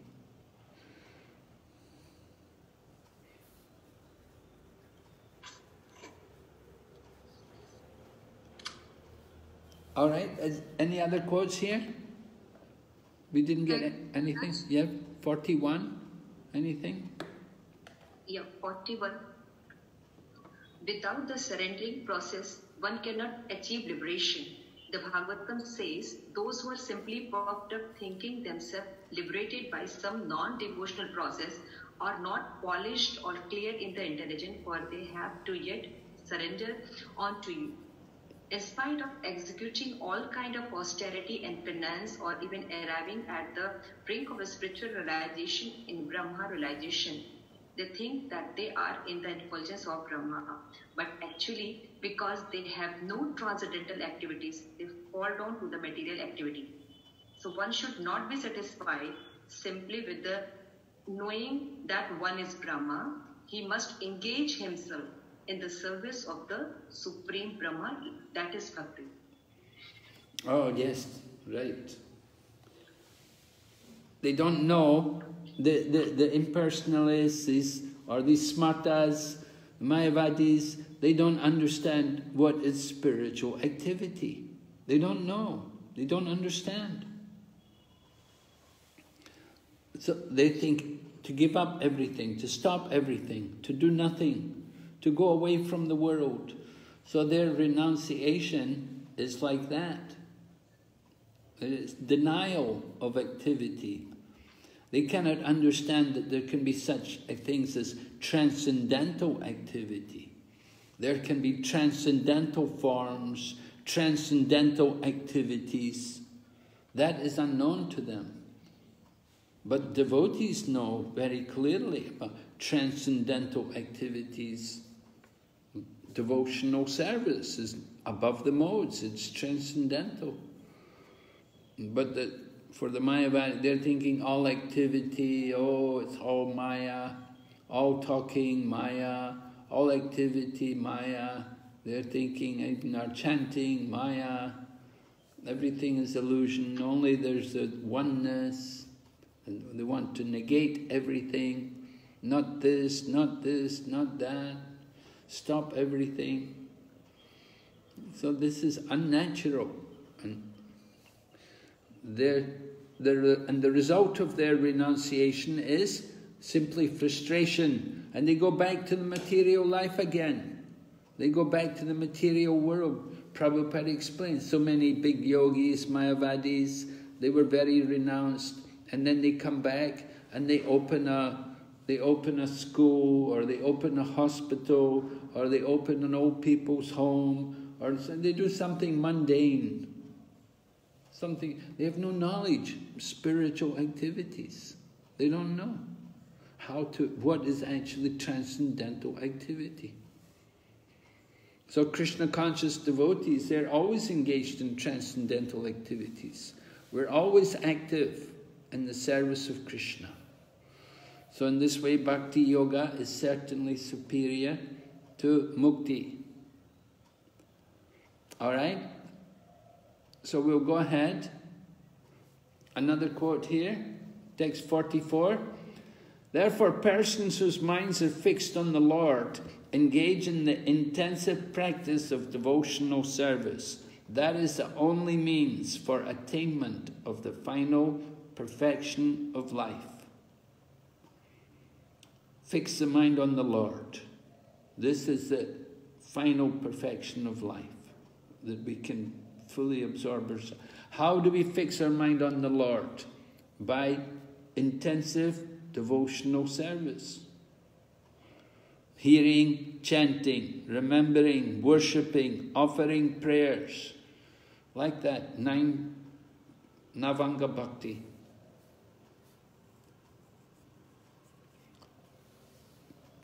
Text 44 purport.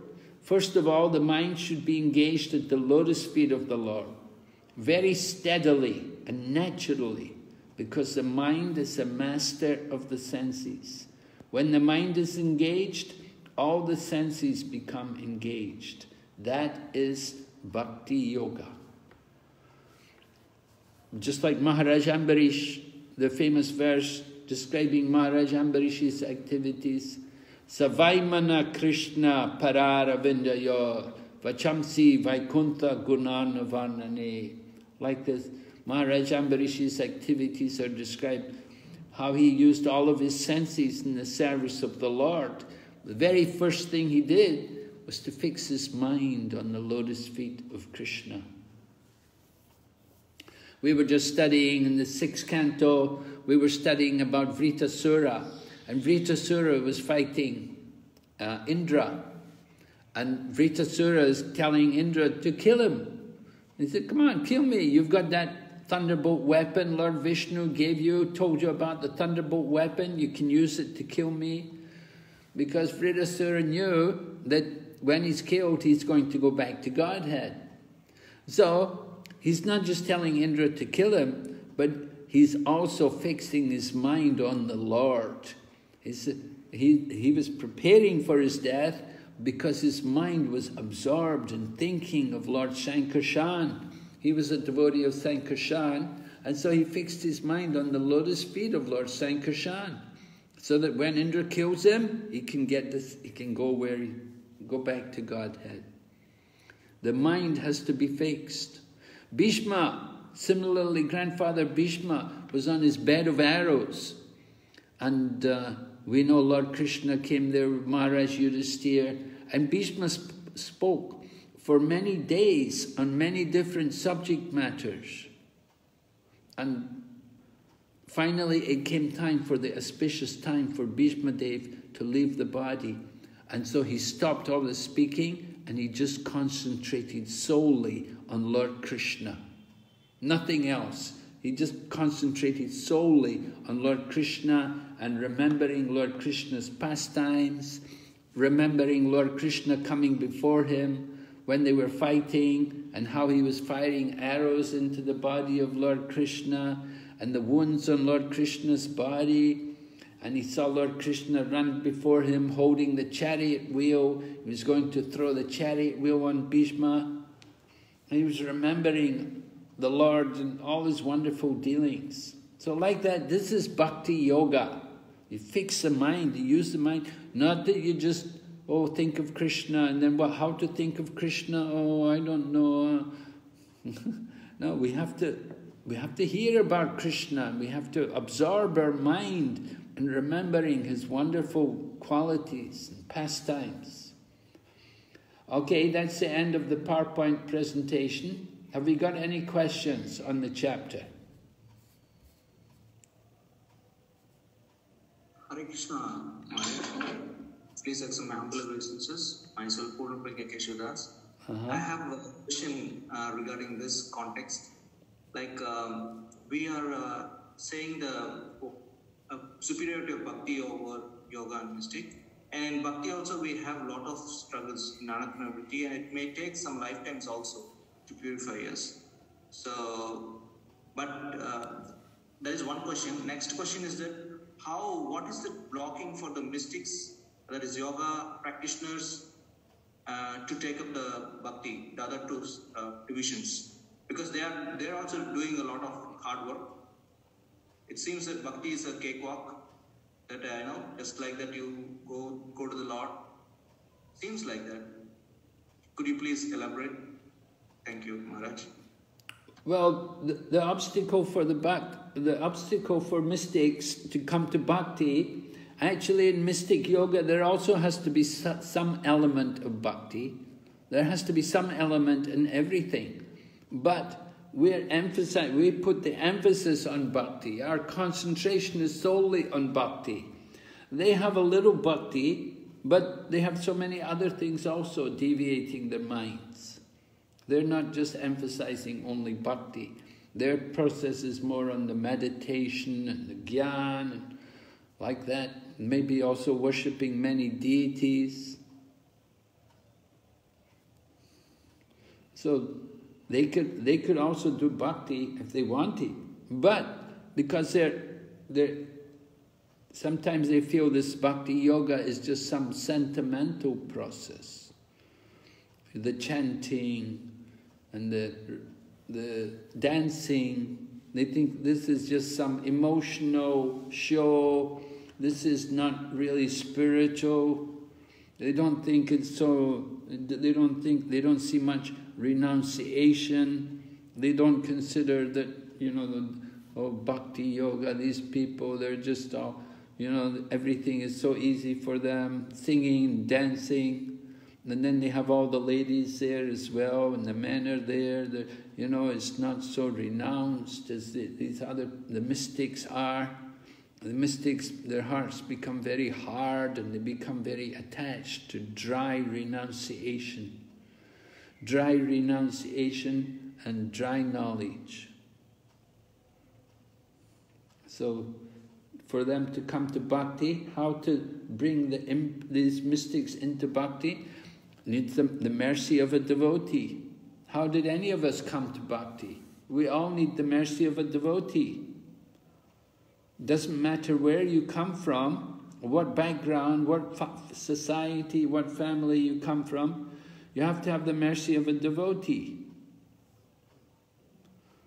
So we have to somehow give mercy to these people. And in Kali Yuga, how to give mercy, it's not so easy to discuss philosophy with them. Philosophy, Lord Chaitanya could present philosophy to the Mayavadis in Benares. Lord Chaitanya spoke very basically about the philosophy of Vedanta to Prakashananda Saraswati when they met in Benares.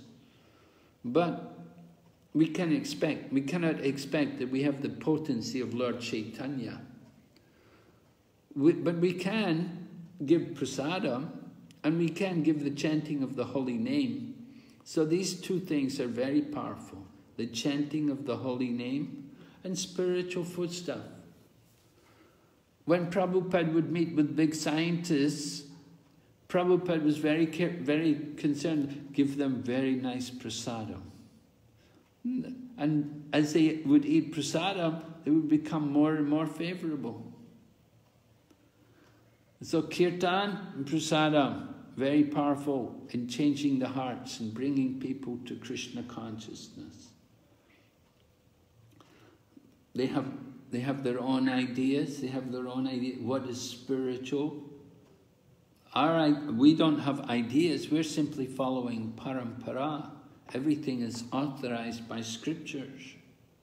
In the Kali Yuga, the process is the chanting of the holy name.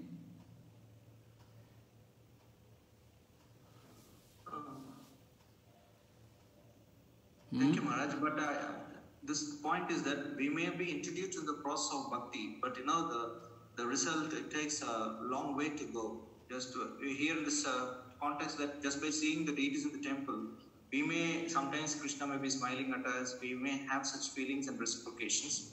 But at the same time, some other modes of nature, we also get covered by the modes of material nature. And due to other cases like anathas takes many lifetimes also. So how do we describe that part? Well, we have to come up to the mode of goodness. We have to really focus on that. If we're influenced by the modes, we have to get free of that passion and ignorance.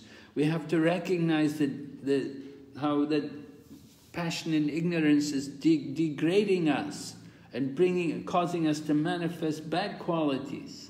You have to remove these influences of passion and ignorance, come up to the mode of pure goodness. And then we can go on from there. So we have to recognize what's a fall down. The fall down is when we become over lusty and over angry and over passionate.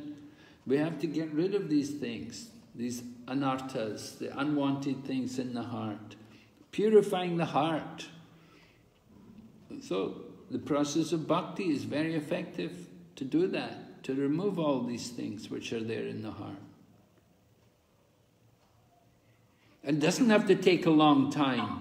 It doesn't have to take a long time. It's up to us. How much are we willing to really commit ourselves to this process? Are we trying to hold on to some material things? We're trying to hold... Are we very attached to this material world? It depends on our own attitude. Prabhupada writes, Nectar of Instruction, everything depends on the attitude. What is our attitude in performing devotional service?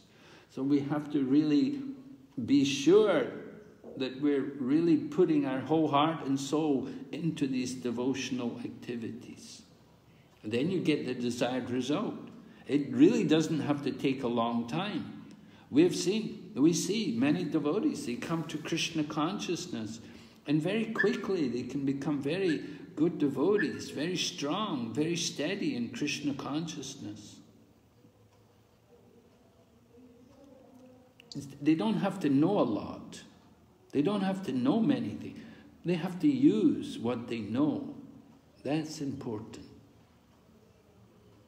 It's not that we have to be big scholars of Vedanta or anything, but we have to use what we know.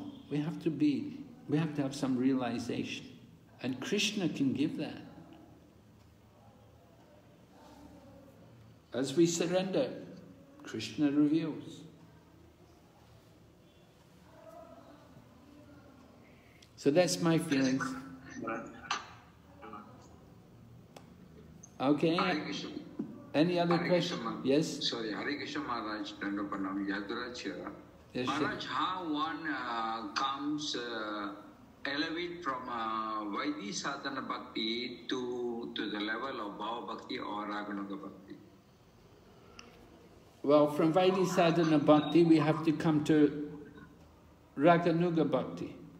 Yes, how, Maharaj? Just simply by by doing very good Vaidhi sadhana bhakti.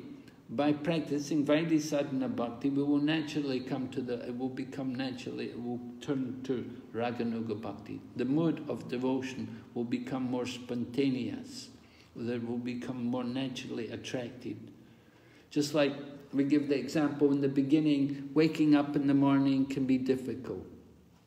In the beginning, when you're first a devotee, you need a clock and you can't get up so well.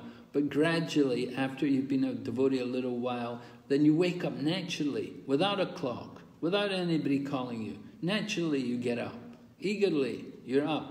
Long before Mongol Arti, you've had a shower, you've even chanted rounds before Mongol Arti. Like that. So our devotional service is becoming more Raganuga bhakti. We're developing more taste for the hearing and the chanting. We have less and less attraction for the material world. That is the sign that we're developing Raganuga bhakti. All the elements are already there. You don't have to have any new elements to develop Raganuga bhakti. It's all there within our Krishna consciousness movement. All the songs we sing, songs about Krishna's pastimes and Lord Chaitanya's pastimes, and worshipping the deities, everything is there for Raganuga bhakti. We don't need any new elements. We just have to be very conscious, do everything with great devotion, do everything nicely, and we will develop that. It comes. The big thing, anartha nivritti, getting through the anartha nivritti. You want to get to the higher level, you want to come to bhava and prema bhakti, we have to get through anartha nivritti. We have to get rid of the anarthas. So Lord Balaram or Lord Nityananda, they're very powerful. They can help us. They're the original guru, and they can help us to overcome this hridaya durbalyam, the weakness in the heart. Weakness in the heart, this attachment to sense gratification. So we're coming up to Nityananda Trayodasi in a couple of days. Pray to Lord Nityananda to help us to get through all these anarthas so that we can really focus on our bhakti and we can develop. The elements of bhava, they're described also. You read your Nectar of Devotion, there's 9 different elements of bhakti, the different qualities which we should be developing. This is coming, the more we have developed these qualities, the more we have come to Bhava Bhakti. Bhava Bhakti, it doesn't necessarily mean that you have to be trembling and shedding tears all the time. Some ecstatic symptoms, they may come, they may not. That's not important. But the element, that eagerness, that natural attraction for Krishna's service, that has to be there. That will be there. And bhava is the seed of prem. Thank you, Maharaj. Hare Krishna. Hare Krishna. Hare Krishna, Maharaj. Yes, Maharaji. Pranam. I have one question regarding while we were going through the section, the 25th chapter. There is one statement that mind is a representation of the Supreme Lord. Now, we learn in Bhagavad Gita that it is because of the activities of the mind that we get degraded, and it is also because of the activity of the mind that we can be elevated. And also we learn that intelligence is above mind. Then if intelligence is above the mind in the hierarchy, then how do we understand that mind is a representation of the Supreme Lord? Mm-hmm. Well, we have to understand the mind. It's controlling the senses. The mind is directing the senses, right? It's from the mind that the senses are being given instruction. The mind is compared to the Supreme Lord in the sense that the mind is controlling these senses. These senses are they're Krishna's senses. They're meant to be used for Krishna's service. The Supreme Lord is directing. We say, Rishikesha Rishikena Sevanam Bhaktir Uchate. Krishna is Rishikesh. He's the proprietor of the senses. We're meant to use our senses in Krishna's service. So when the mind is compared to the Lord, it's a comparison in relation to the senses. And if the senses are demigods, then who's above the demigods? The Lord is above the demigods. Who is above the senses? The mind is above the senses. Yeah, the intelligence is also there. Intelligence is a function of the mind. You can understand. The intelligence is next to the soul. And so the intelligence is coming, we get intelligence from the soul, and the intelligence is meant to guide the mind. How can we, in this example, they have not mentioned about the intelligence, they have not mentioned about the soul. It's simply given a comparison, comparing the senses like that, the attraction. What it was the arrow, right? The arrow, we have to aim the arrow at the Supreme Lord.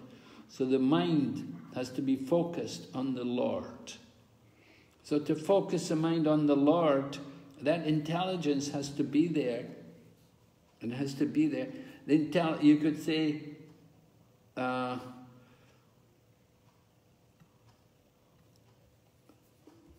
have to look at my text again to think more about this question you've asked.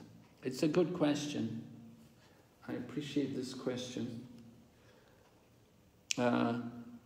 Maybe you leave it with me today, and I'll look over it today, and I'll get back to you tomorrow and try to give you a more satisfactory answer on this. Thank you. Yes, sure. Thank you, Maharaj. Yes, any other questions? No? Okay. So then we will stop here today. Yes, ma'am. Thank you very much. So we'll meet tomorrow. Dwarasi. Today's the Ekadasi there? Yes, Maharaj. All right. Yes, Maharaj. Yes, Maharaj. We do Ekadasi. Hare Krishna. Hare Krishna. Hare Krishna. Yes. Okay, so we'll see you, have a good Ekadasi, we'll see you tomorrow. Hare Krishna. Thank you very much, Maharaj. Thank you, Maharaj. Thank you, Maharaj. Hare Krishna. Thank you so much, Maharaj. Srila Prabhupada ki. Dana Pranam, Maharaj. Hare Krishna Maharaj, Dhanavad Pranam. Thank you so much. Hare Krishna.